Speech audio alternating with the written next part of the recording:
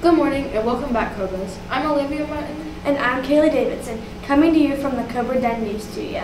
Today is March 13th, and here's your Cobra News for the week. I'm Jackson, bringing you the joke of the week. I once heard a song about a tortilla, but it's more of a rap.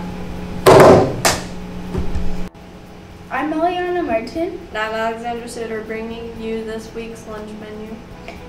Here's what's on the menu for this week. Today is home-style chicken nuggets or pizza. Tuesday is cheese pocket or nacho grande. Wednesday is chicken tetrazzini or pizza. Thursday is tasty BBQ pork rib or pizza. And Friday is pizza or sloppy joe. Sounds delicious. Now to what's happening this week at Kirkwood Middle School. This is Alexandra Suter And Olivia Martin with the Cobra Upbacks. Yearbook is sponsoring a St. Patrick's Day dance this Friday, March 17th from 2:30 to 4:30. Tickets are $5 each, and a photo booth will be available for $1. March 19th is the last day to order your Kirkwood Crazy Spirit Wear shirt. The fundraiser was shared through Homework Communications and on social media. Kirkwood wrapped up their first Black History Month celebration with that last round of trivia questions before spring break.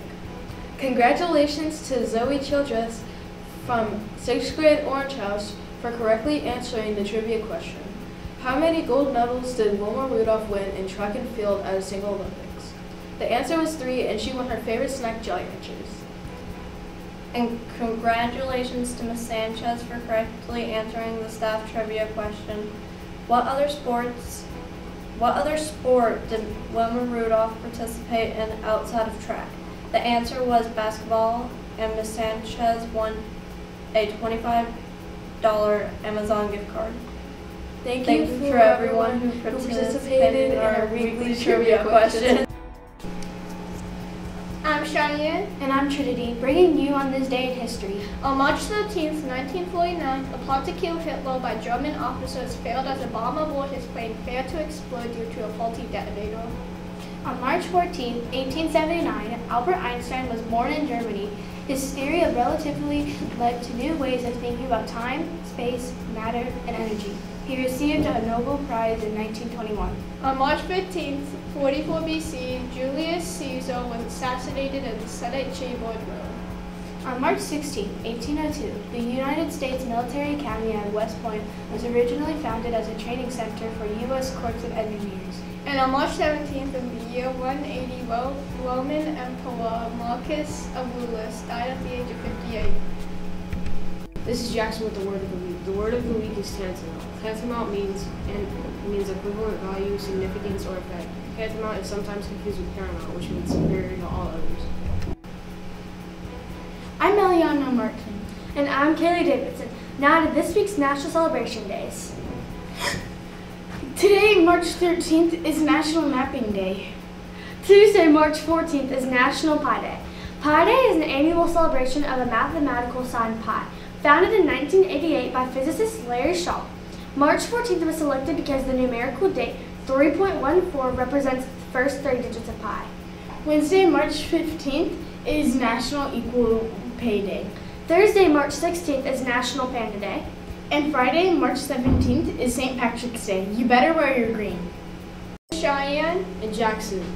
with the Cobra Spotlight. This week's Cobra Spotlight is the upcoming performance for A Window for Murder, the first play production at Kirkwood Middle School. Audience members will be entertained by the touch of British flavor in this entertaining Sherlock Holmes spoof. The world-famous private detective Burton Everhart III has been summoned to the Stratford estate alleged to investigate the death of Colonel Stratford. But before the night ends, a blood-curdling scream shakes the estate. With a colorful cast including a bunny slipper-wearing butler and a quirky nephew, the Lapsers. If I were to describe this play, I would describe it as twisted, exciting, and devious. If I had described this play in 3 words, I would say fascinating, comical, and brilliant. If I were to describe this play, I'd describe it as mysterious, ambitious, and hilarious. If I were to describe this play in 3 words, I'd use superb, dedicated, and intriguing. If I were to describe this play, I would describe it as fascinating, funny, and entertaining. If I were to describe this play in 3 words, I would describe it as eventful, sarcastic, and hysterical. The play will be performed at 6 p.m. on March 30th and 31st, and tickets will be $5 at the door. This is Cheyenne. And this is Trinity with your weekly trivia. The answer to last week's trivia question was the average lifespan of a king cobra is 20 years. This week's trivia question is, which planet has the largest ocean? Thank you for watching the Cobra News. We'll see you again next week.